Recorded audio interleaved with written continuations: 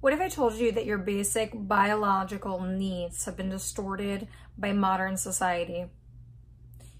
Hey everybody, I'm Dov and I'm one half of Twin Flame Revolution, and today I want to talk to you guys about something extremely important, near and dear to my consciousness and my understanding. It's come to me in a realization that we are fundamentally built in a biological sense to endure and live in a type of lifestyle that is tribe.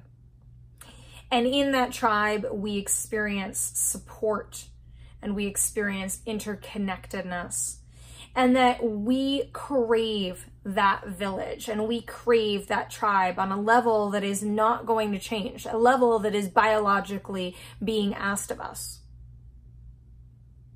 But we live in a modern society that has brought us to the deepest forms and feelings of isolation that I've ever seen before. You're not unwell in so many words as that we are alone in so many words. And that separateness and that feeling of aloneness has caused us a breakdown that is fundamental because it goes against our biological structure and desire and psychological hardwiring. And that we have always been built for that experience. And now we have never lived further away from our families or further away from our friends. We do not have, for the most part, in our Western culture, so some of you might be watching this from all over the world, there are places that still work in tribe society, and most of us, the bigger city we live in, the more isolated we are, the more alone that we feel. And what's happened is that these biological needs have become distorted by our desire to have them met in a modern day society. And so if what you want is communion with your tribe because it's 3 o'clock in the morning and you're not fucking okay, and really all you need is to be on the floor screaming and crying with 10 people that love you around you going, it's okay and you're going to get through this. But because we don't have that, we get on our phone and we scroll social media and we look at pictures and we try to connect because that's what we want. We want the connection. And we feel isolated and we become addicted to games, video games, and to things online that we can connect with one another, and we feel more distorted and more isolated and feel more pain and more shame for being alone.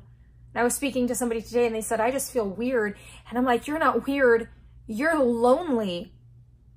You didn't have the opportunity to walk around your village today and say, hey, oh, I want to talk to you about this and I want to talk to you about that.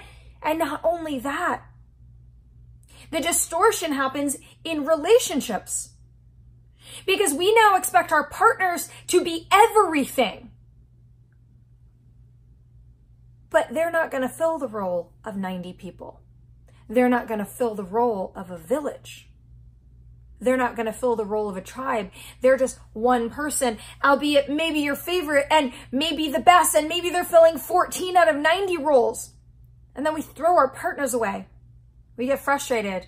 We think they're not good enough and they're not doing enough because we're seeking from one person everything that we need, or we're seeking from the internet everything that we need. And we have these fundamental biological needs. We have a fundamental biological need to connect to source or God or spirituality or something, Mother Earth, whatever feels good for you. But instead of doing that, we get disconnected from nature and we get disconnected from spirituality and we use drugs or alcohol or gambling or sex or whatever it is that allows us to fill a giant hole inside of us that is actually the request of our biological needs hardwired into who we are. And no matter what we do,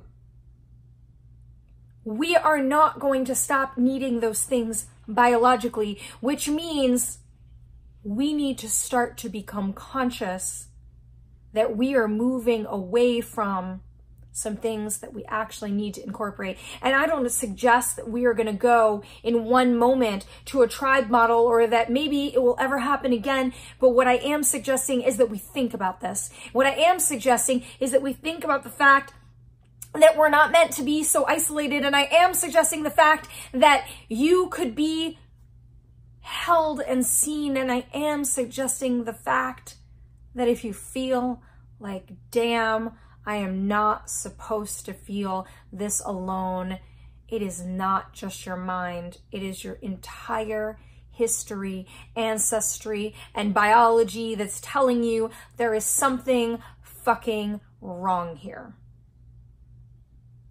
And I'm bringing you this message, and I'm going to ask you to share it with as many people as you can, because what I'm asking for from you is I am asking for us to think about this. This is your life in your hands, and it is your world sitting in your hands, and our future sitting in your hands. And it's time for us to become aware of some of these fundamental, important subjects that are so simple, but if they change, or we even talk about them, or we even understand that we are not broken, that we need to be seen and heard and witnessed, cared for, that we can actually start to create a very deep shift in our world in ways that you can't imagine, in ways that you think are not even related to this. And they are. And so if you guys are new, I'm going to ask you guys please to subscribe, like, and follow us on our social media. Please stay connected. Check out the rest of the videos where I'm talking about grief work and around this subject. And let yourself think about it and share this message and contribute as I think more and more about how I want to bring us into a deeper community. And it's why Nicole and I have created our Twin Flame community membership, and it's why we, do the work we do with you guys, and it's why we, work with personal individuals, and it's why we work around your core traumas, and it's why we have our YouTube, and it's why we have our Facebook, it's why we have our Instagram. But I also understand that we need to connect face to face, and we need to feel people, and we need to allow ourselves to feel intimacy, right? So if you didn't watch my video on how proper grief release is going to bring you intimacy, watch that, because all of these things allow us to connect to our humanness so that we can connect to each other. And in that state of being able to connect to our vulnerability and our intimacy, we are actually able to change this world. So I hope this message has actually given you some food for thought. I love all of you guys, and I will see you soon. Bye.